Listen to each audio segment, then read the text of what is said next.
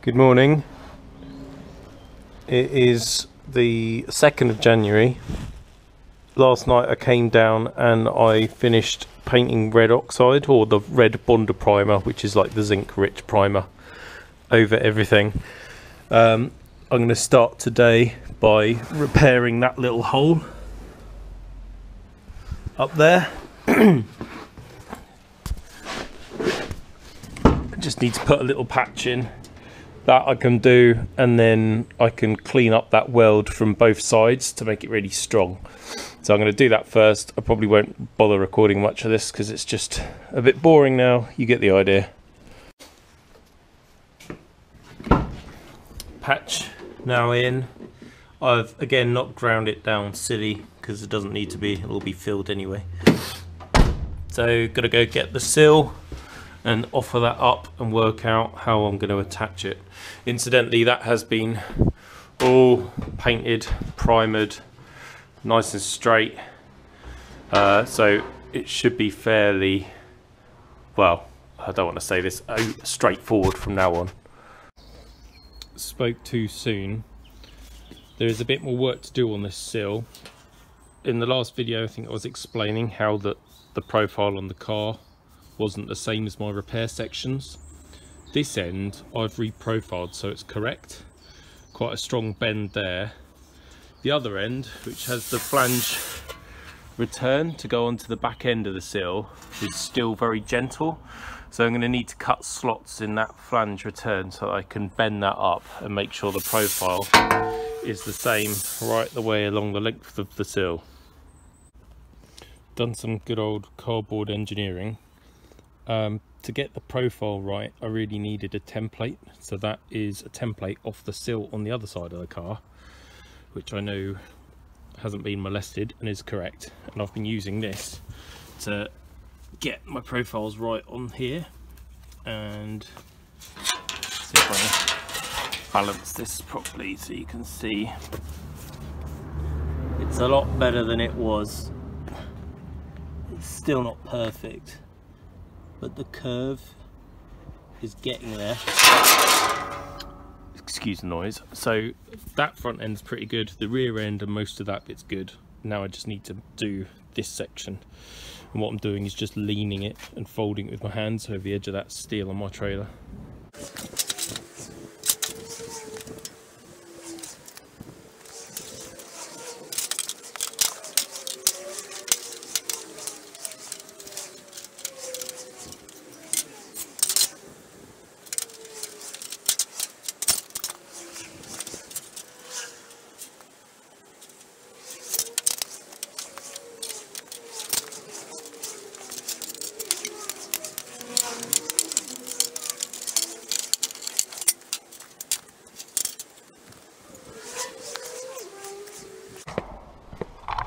Don't know whether that shows up,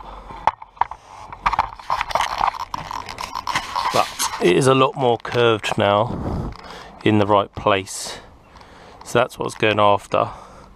And it's not perfect, don't get me wrong, but compared to what I had before, it is significantly better all the way along, even that bit which was problematic because it's obviously a lot stiffer. So it's good, I think. We got a bit of a flare there, it like comes up, but this has to have another strip welded on and then go in the car, and it's right at the bottom of the wing, which kind of is misshapen anyway, so that's not so bad. I had a bit of a twist in it along its length, but I've got that out, so gonna go back to the car and see how it fits. Progress is at least being made, but it's painfully slow because now I might have bent it too much. It fits really nice at the rear, and you know, it's nice and straight, so that's good, and it's a lot nicer repair than had I just done little sections. But I've got to now pull this out so that it butts up nicely against that flange, and then I can weld it. But I think to do that I'll either need to use self-tappers or Cleco pins again, and doing that's going to take ages and be really frustrating to align the holes on the outside of here with the inside of that. Fun times.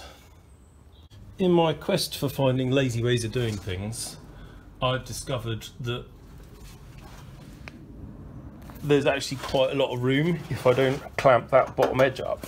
In fact, enough room to get a screwdriver in and push that forward like that. I've taken a reference measurement off the other side of the car, and I know the swage line gap, like the distance between that top edge and this edge here in the skin, needs to be 15 millimeters. So all I have to do is push that along and then get my steel rule and move this up and down until I get 15 millimeters and then tack it. And I'll do that in a few places all the way along, and hopefully I should be able to weld that in without having to drill loads of holes for clecos and fanny around with all of that lot.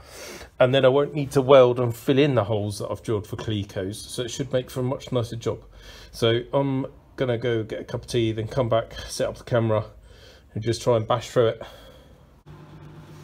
Well, so far cunning plan number 45 is working. I've got that tack in there, that tack in there, so I'm happy with the height. The distances to the door haven't changed. Got a tack up the front where that clamp is, and that's still just clamped. I've just trimmed off excess material on the bottom of this wing. Basically I'd left it a bit long, so now I know where this is going, I've trimmed that back. So I'm just going to carry on tacking along the top edge, and as I do so, pushing out from behind with my trusty screwdriver, pushing this forward onto that. I've also been careful to maintain the position of this lower quarter, because that could move in or out depending on what I do with that sill. So every time I tack it, I'm just making sure that I haven't screwed that bit up. This is really quite fiddly. I'm getting there now, but it is quite annoying because you have to bear in mind that that gap might look nice now, you tack it, but as soon as you push that in, that bottom edge rolls down slightly. So I'm having to be careful and almost preempt how much it's going to move down at different places. I couldn't get this up as high as I would have liked, but it's consistent all the way through, which is good, because the body shop can fill that and then they can sort of trick the eye with where they finish the blue and start the black. So that should all be okay. So just more of the same really. I'm about probably halfway through, I would guess now, and I've just cleaned off some of my welds. I'd love to say that this was beautiful, picture perfect welding, but it ain't, because I've still got this problem where that is relatively thick, nice clean metal. This is thinner, and obviously hanging in free air, it's just an edge and lip, and whereas that behind is a nice flat panel. So every time you try and weld it, it just burns that back, and then you don't get enough penetration into there. So it's been a real ball ache trying to get the welder set up, and you can just see here where I've peened with a hammer, just like smashed that down a bit just to make better contact, and then you can just about weld it. But crucially, everything's in the right place. I've still got my detail line running through there. There's no warping to that panel, and the line of the sill looks really good. So I'm just going to finish up now. I've done one big spot weld under here, or plug weld, sorry, to hold that in the right place, and then once I've done all this, then I'll do all the rest of them underneath and the back edge. Really cannot believe how long this is taking. It is on at the top and welded. I'm moving my camera deliberately quickly so you can't see how bad that welding is. I've come to the conclusion that I really hate jog weld edges. They're just a complete arse to weld. If you've got an overlap weld, you can push the top surface down and make a really nice weld between the two. But even with clecos, panel pins, whatever, I don't think there's any way I'd have closed that up. There probably is, and that's, you know, how pros do it, I guess. But for me, it's a lot easier just to do an overlap weld, then sort of make sure you don't grind it off too much. You know, like that took fraction of the time that this has taken. It's nearly dark again and I've got so much to do still on this car. I thought I'd have until mid to end of January, but the body shop have finished the green car and they want it out of the way, and I don't want to have to drive up and down twice. Under here it's all looking like that's going to go on lovely, all nice and straight. I just need to come along and clean out the bonder primer behind and then go through with a MIG, but that should be nice. And then the final bit will be to make a strip to just go in there and close that off. But I'm a bit pissed off and annoyed with myself that this looks so horrific, so I'm going to go and get yet another cup of tea. I'm going to etch prime this as well, and then I might even put some filler in it to sort of hide it from the body shop a little bit. It's officially night time. That's the view up towards the trailer and you basically can't see anything. I'm under the car doing plug spot welds, but I'm losing the will to live and I really can't be bothered anymore, so I'm giving up. I can't believe this has taken as long as it has. Yeah, really annoying. Another day, another load of welding. I'm doing all the plug welds along the bottom edge of the sill. I've got my screw jack just holding the rear lip up, and then I'm tapping it up at the rear edge with a hammer to get a really nice close seam. And then I've got the MIG welder turned up quite high to make sure I get good penetration into here. I'm going to try and demonstrate one of these plug welds. This bonder primer, the red stuff, is not actually weld through primer. It's rich in zinc, but it's not the same as the sort of U-pole weld through primer you get in a can that comes out silver. But there's so much zinc in it and the welder's turned up so high that it's actually just burning through, so I'm not actually having to clean out any of that red stuff out of there before I zap it with the MIG welder, which is really useful. And yeah, I've got my jack holding the panel up. I've bashed that bit up with the hammer and then I just weld it, and then while it's still warm give it more of a whack to get that seam really closed up. But we shall try and do one. The last two here were beautifully neat and that would have been really nice to record, but it would have made me look awesome, but sadly it doesn't always go like that.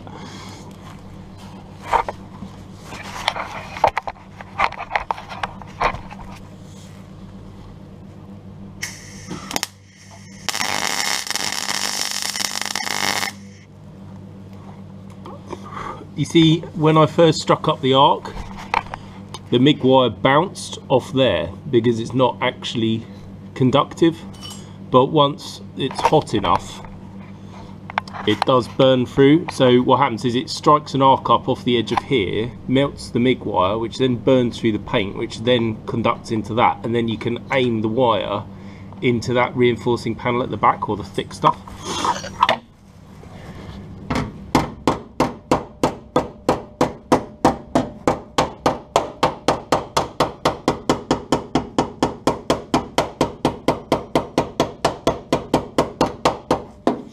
Sure you get the idea. We shall try again. I really should be trimming back the gun each time and cleaning it out, because all the crap and spatter drops inside and then it limits how much shielding gas you're getting. But the MIG's turned up so high that it doesn't really make a lot of difference.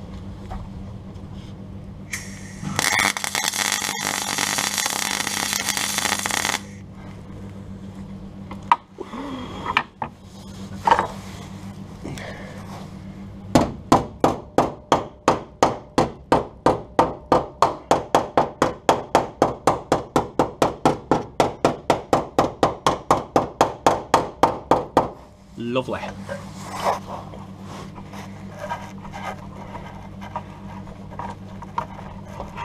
At the rear and front of this sill, there isn't just your stiffener, there's something else inside as well, so it's a bit thicker metal, and also the sill doesn't sit perfectly flush. It actually has a step in it, which isn't in this second, or no, you know, aftermarket skin, it's just in the originals.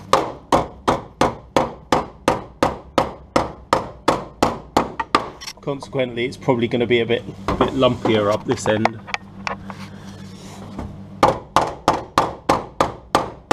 So you can see here it's going up and over something. That's because there's some sort of more strengthening stuff down here for the jacking point, which is there.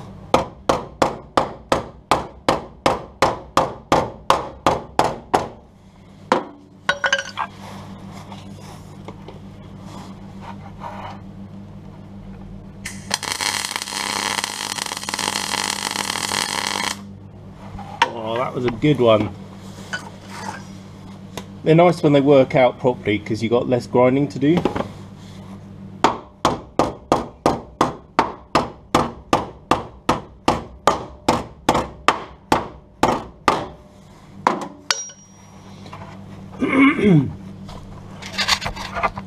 Is it recording? Yes, it is.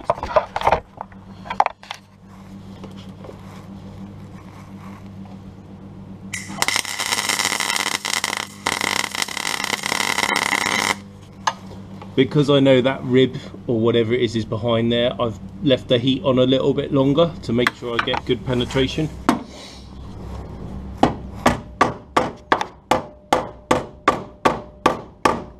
Hopefully I can just get into that one without moving the jack again.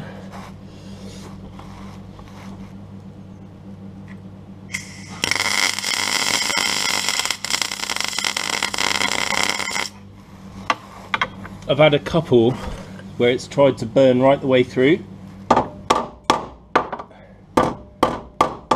and that's because when the first person who repaired this area drilled out the original skin, they didn't fill in the bits underneath where they drilled through into that reinforcer. So if my plug weld hole just happened to line up with one of those, it would burn through because they'd already taken quite a lot of material out. So that's been a minor irritation.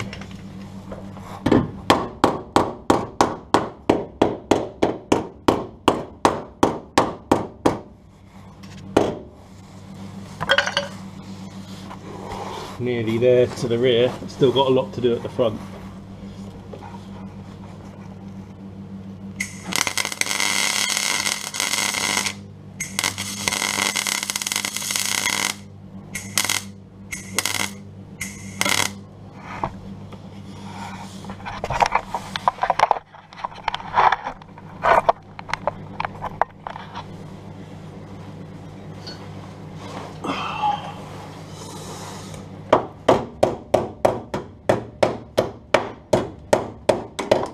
Oops.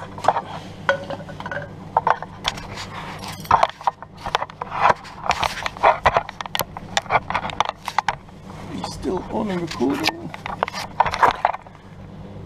Yeah.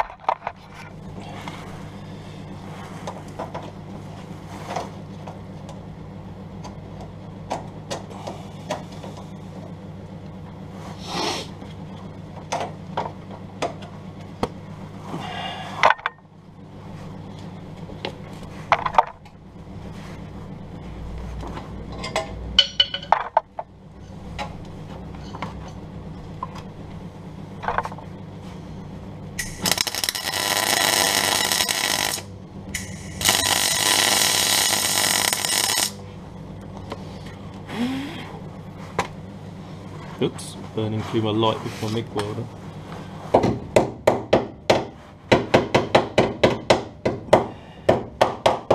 Cool, right. So that's about half the sill done now. I need to do the front end, same process. But you can see, apart from my terrible welding along here, that sill section is really nicely shaped and fits there perfect. All the gaps to here are right, and all in all, it's a pretty good job. The other good thing I've noticed is, and I have to go outside to show you this. Ouch. Here's the old wing, and you can see the stone chipping comes right up onto the bottom of that bit where I've made my horrible welded joint. So I'm going to ask the body shop if they can replicate that, so they can put filler in, do all that nicely, and then the bad welds I put in won't need to be ground down anymore. They can just be toshed over. So I'm going to chop that bit off, bolt that back on the car, and then I'm going to put epoxy on everything below that line, and then it should be ready for the body shop, or at least this side will be. Then I've just got 2 days to do all of the other side. Just another subtlety to this. I'm trying to get that seam along here as straight as I can. That's the shape that I was trying to replicate, and I'm pretty much there. Just needs to belly in a little bit, so I'm pushing it with my knee and pulling it across with the grips, and that allows me, excuse me one moment, to, and again, I can't really do it like one-handed, but with enough hand strength, with 2 hands, I can just close that up so that that line is parallel and this profile sits right. Well, it's taken a while, but that's the full length of the underside of the sill, plug spot welded in. Towards the end I did actually start cleaning off the Bonder primer, just because I thought, well, I might as well. So I was just scrubbing it with the end of a chisel just to make sure there was nice clean metal for the MIG to strike onto. Now I'm going to make the closing strip for here, which shouldn't be too difficult. I'm also going to make it a little bit deeper, just so that it fits with the wing nicely. So that's my front end of wing back on its mountings. The bit has an M6 bolt down there. You can just use it to double check the profile. It's pretty good. You've got some flexibility, because obviously you can, if you really needed to, you could space that out or reshape the bottom edge of the wing. So all in all, I'm pretty happy with that. I was going to make and fabricate a strip, but it occurred to me that I've already got the right profile in the bottom of this wing, so I'm just going to use that. That'll save me a lot of time. I was wanting to use this bit here, because it has the deepest profile to match the front end of the sill, but it's a bit crusty, so instead I'm going to take this bit, and then I'll just have to put a bigger fold in the top when I weld it in the car. That bit is now welded in. It welds so much nicer as a butt weld than it did when I was trying to do that overlap along there. Well, not overlap, joggled edge. The heat just flows nicely, so you get nice.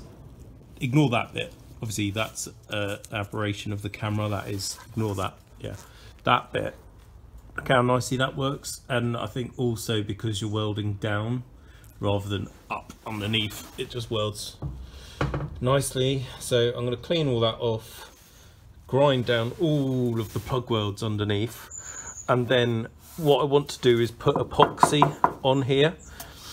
I've noticed that what looked like Zintek covering on those sill sections, it isn't. It's like a paint with zinc in it, which isn't great because the solvent reacts with it and then it just becomes a big slimy mess. So in some places, when I put a thick coat of the Bonder on, it reacted with it and came off. If it was proper Zintek, it's electrolytically applied, so it doesn't react with solvents. It's actually bonded to the metal at, I don't know what atomic electrical level, I don't know what you call it, but basically it doesn't come off. So I'm going to clean this up, as I say, and then take all of that back to bare metal, which will be a ball ache, and then give it quite a rough key, because the epoxy doesn't like smooth surfaces. Like, it would never stick to that because it's quite polished now. Whereas if I really rough that up, the epoxy will stick to it like a bitch. I've done my first pass with the sanding disc, just to take that to bare metal. Now I'm going to go over it with some very rough, what's that, 60 grit paper by hand, because I don't have a tool, which is annoying, but that'll take another, I don't know, 10 minutes probably. I've just been doing the final prep to this wheel arch lip as well. So I've ground the paint off because I actually want to put the epoxy on the wheel arch lip all the way around, and then that area down there, excuse me, I've also run a wire wheel on a drill around the back of the inside of there. I don't know whether that's showing up, I shall see later, but yeah, I'm going to paint the back side of that as well. And I've been around with a hammer and just tapped the wheel arch lip up so that that seam is closed tight, and then I can stipple with the paintbrush into it and basically fully water tighten it.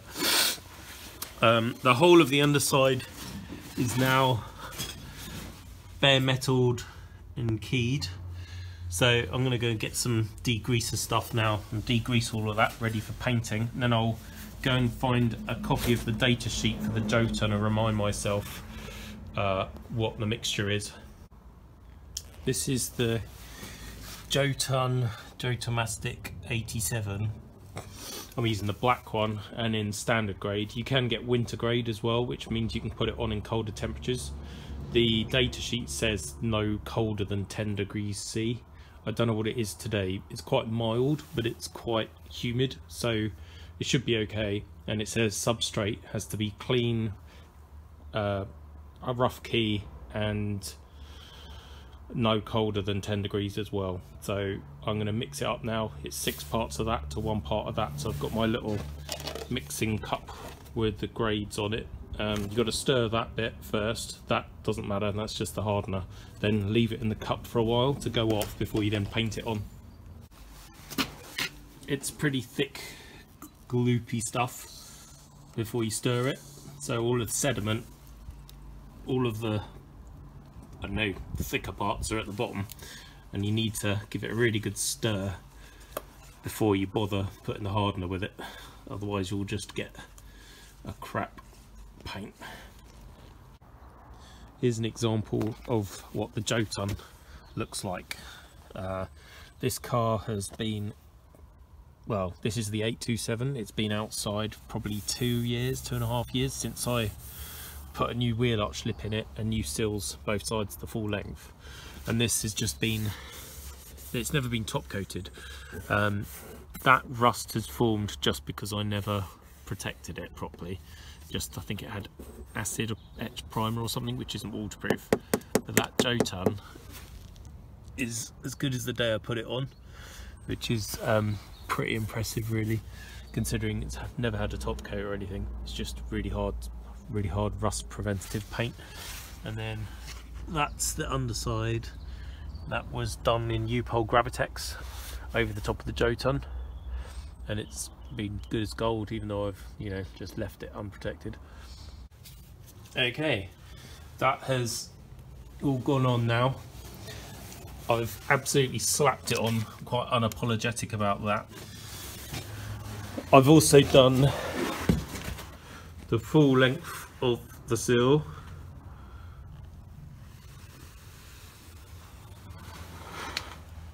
And I've done that bit up there where I had some surface rust which I rubbed off, and then I've done the full length inside as well. And I'm really pleased with this because the body lines all look really perfect. The last thing to do is probably tomorrow, once this has gone off, is seam seal that bottom edge, so that when it's stone chipped all of that is perfectly watertight. Some bad news now. In readiness for the next step, which is of course to do all of this again on the other side. Well, and initially I didn't anticipate having to go to this extent of changing the whole sill, but I've just had a poke around on the other side and it's really bad. I thought this side was going to be worse because it had been repaired in the past and you could visibly see the rust. The other side, initially it didn't look so bad until I started attacking it with a chisel, and it's just popped a load of rust out. So I've had to order some new repair sections for the other side, and they're not going to arrive until next week, which means I'm never going to be able to finish this car before the weekend, which was when I was supposed to be taking this up and getting the green tourer back. So there's going to be a delay and it also means that I'll be having to do this in the evenings after work.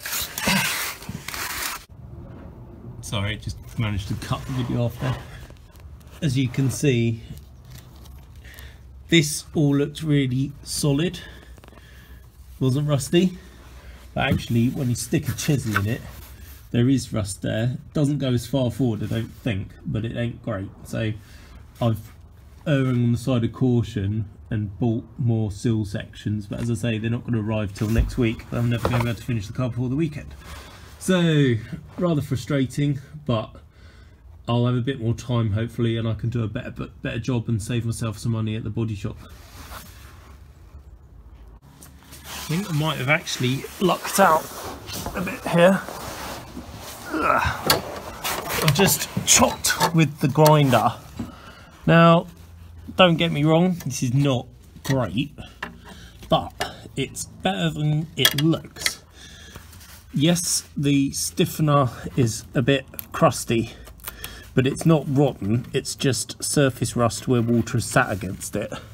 And some of this shitty stuff, it's not shit, it's actually just the old seam sealer, which you can pull off, it's stretchy, so I wouldn't mind betting that by the time that's all picked apart with the sanding disc, that's gonna look a lot less scary. In fact, look at that, that's all just surface grot on there. So I'm pretty sure that all of that, oh actually that bit's a bit crusty, but most of it's going to clean up to leave good metal to weld back onto, so I'm not so bothered. The skin, which appeared nasty, I've just put the disc through it and chopped it, and really, if I get my hand out of the way and get some light on it so you can see. Where are we? Down there. That is the bottom edge. That is the top edge where it isn't rusty. It's still got anti-corrosion wax on it. So I am rather more optimistic, and I'm thinking that rather than doing what I did on the other side, which was a right pain in the arse, chopping the whole sill out, joining curved sections together to get the profile right, what I'm going to do down here is chop along that body line there. I can feel inside that that is all good metal. I'll have to get the car away from the wall to do this, obviously. In fact, yeah, that's the wax coming off on my finger. There's no actual rust up there, which is really good. So I'm going to chop all the way along, clean it all off, and then hopefully I can just put a flat edge plug welded onto there and then seam welded along here, and then I can lose the weld in that body line. So maybe I didn't need to go and buy a whole load more repair sections, and maybe I can get a lot more of this done than I anticipated. So I'm going to do what I usually do at this point, run away, have a cup of tea and a sandwich, and then come back this afternoon and do some more pokage.